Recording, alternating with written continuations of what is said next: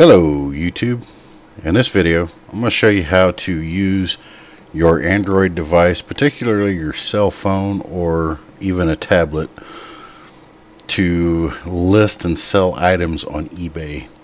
Of course, naturally, first you have to have an eBay account, get the eBay app and install it, and from there you can sell an item. So once you have your pictures taken on your phone or on your tablet, click on sell an item, and you want to start out with a title for the item. So I like to start out with exactly what it is. This is a pyramid power supply.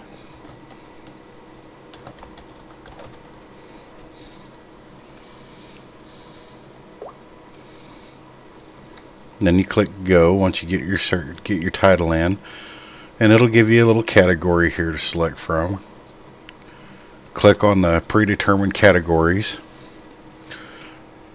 and now you have a category for it to go. This one's going to go under consumer electronics, radio communications, parts and accessories.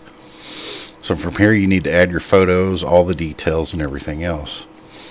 So first we'll add the photos.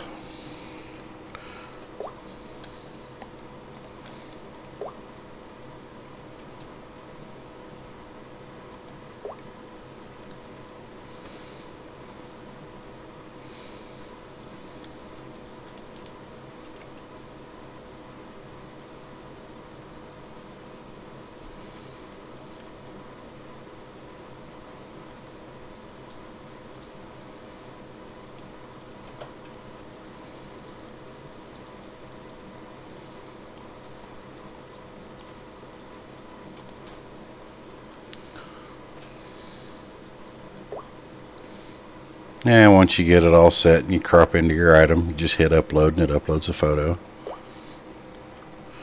It tells you right here you can add up to 12 photos for free. I only need about 3. And that right there will give me the 3 photos that I need. So all you got to do once you get your photos in is click done. Now we need to set the condition.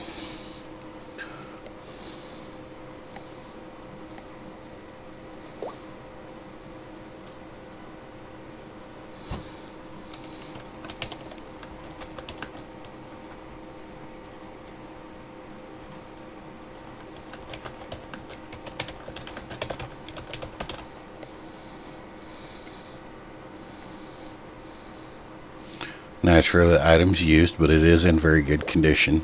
It's in really good shape. It's been well taken care of and maintained. So now we need to set a description. Okay, and once you get your description in, all you have to do is hit done.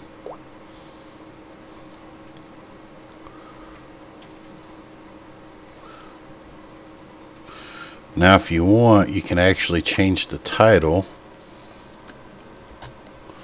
And I'm just going to add model PS-9KX. Done.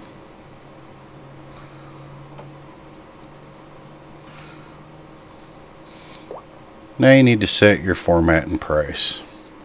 You can do it as a fixed price or as an auction. I'm going to start this auction out at probably $10.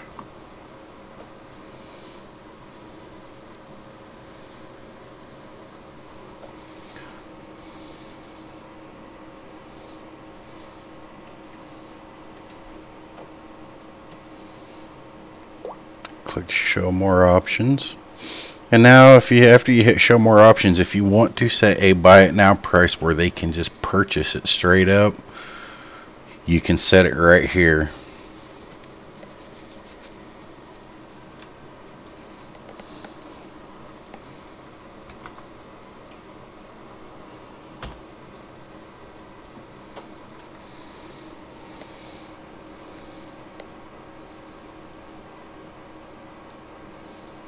And you can set a reserve price so that the reserve price is basically if it's not going to sell unless it matches that reserve or higher. So let's say I have an item that's worth about $1,000 and I'm willing to sell it for $600, but I won't sell it for any less, then I can list it for 99 cents and put a $600 reserve on it, and if it doesn't go over that $600, the item will not sell. You set your duration. Standard auction is 7 days. You can set it for a 10-day, 5-day, or 3-day. I'm going to leave it at the standard of 7.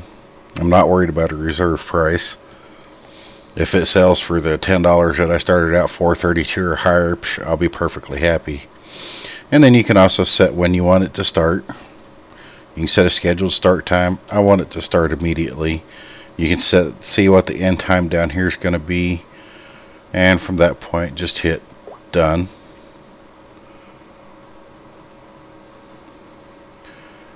And now we can come down here. Here's the shipping. By the way, the mouse pointer on here, every click on the mouse is just like touching or tapping the screen. And whenever you get to the shipping, you want to set what the package details are.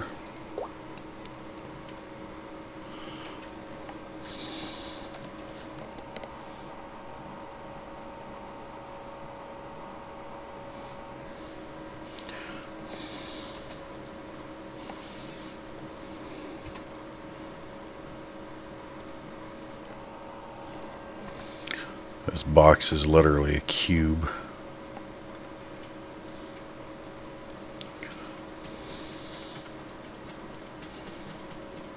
Okay, so it's an 8x8x8 box, and the weight is actually about 5 to 6 pounds.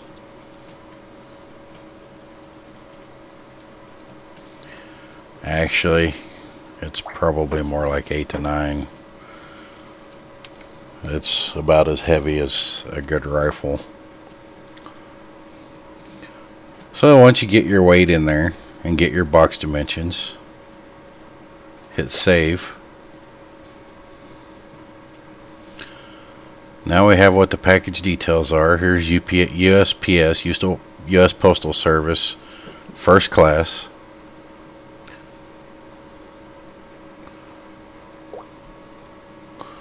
So we'll drop this down.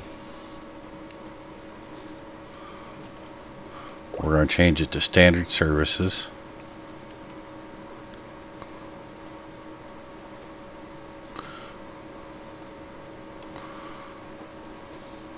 We're going to go with FedEx. The only reason I'm going with FedEx is because it's one that I tend to use a lot around here local in my area. We do have UPS drop-off locations, but for smaller packages, FedEx tends to do alright, and there's lots of places around here I can drop it off at, so whichever one's more convenient for you is probably the one you want to select and go with. Now that I have that set,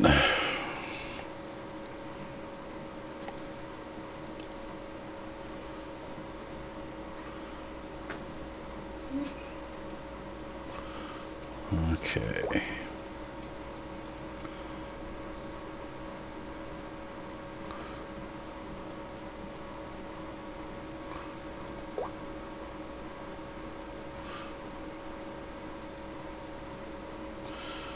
And we'll just go ahead and leave that one.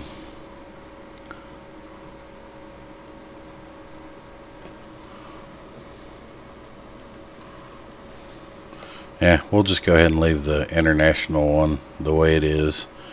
And we'll go back up to the top and hit done. And now if you have preferences for payment, you can come down here and select it. I generally have mine set up to use my PayPal. That's my preferred method. But I'm going to go ahead and add the option for Visa or MasterCard, as I do have the ability to actually for the purchase and complete it.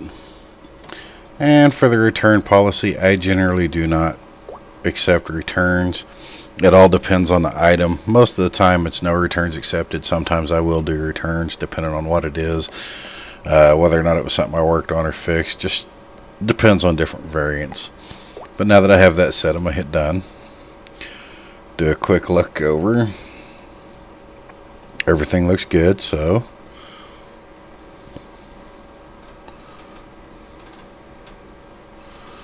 we'll click review.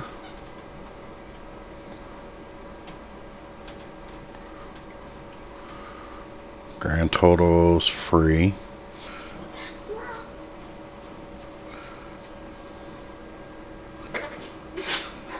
And you have the option right here to preview your listing, and if you don't feel like previewing it, if you think it's all good, you can just go ahead and hit list item.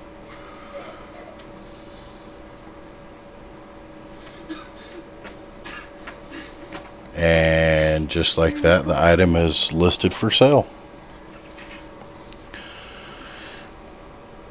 You can go back and check out your item